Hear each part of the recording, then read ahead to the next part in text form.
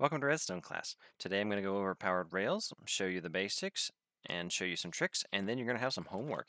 I hope you're ready for it because they're easy to use, so it's going to be a challenge. So the first thing to know is how to power them, and you can power them like you would any other block. Anything they're on top of that's powered, or if redstone power is next to them, they'll be powered. And so you can power them from beneath, you can power them from above. So that's the basics of powering them. Something else you should know about powering them is that when you power one, it powers up to 8 blocks. And so 1, 2, 3, 4, 5, 6, 7, 8 will be powered in each direction, which means you can have up to 17. I could go 8 this way and 8 this way in addition to this one right here. And so that would let you have 17 power just from one redstone source. And so that's something useful to know if you wanted to use a lot of them. So let's talk about mine carts. So right here, you know that they will stop when they're on one that is off. But in addition to that, you need to know that it takes a while for them to get to max speed. And if they are at max speed, they can sail right over these that are supposed to stop them. So you've got to have at least 2 or 3 to ensure you want to stop. But you can use that to make a one-way rail. Now this is a review from last time with detector rails, but this is an important trick to know because you can have a one-way rail this way.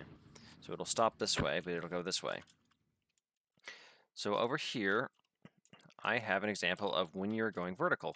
So if you don't know, 1 every 3 blocks, or every 4 and having 3 in between, is going to be how often you need to have them for them to be able to continually go upward.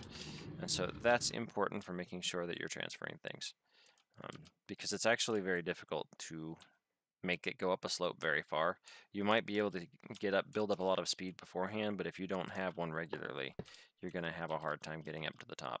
And so if I were to do that, even if I were to do one like every so often with it going really fast, it's going to wear off speed so quickly that you wouldn't be able to make it up from your mine up to the surface.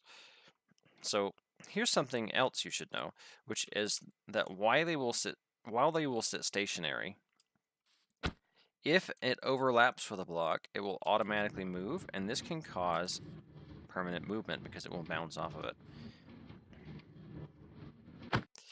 Now, this does not apply to glass. So if I were to put glass right here, I could put this here and it would stop.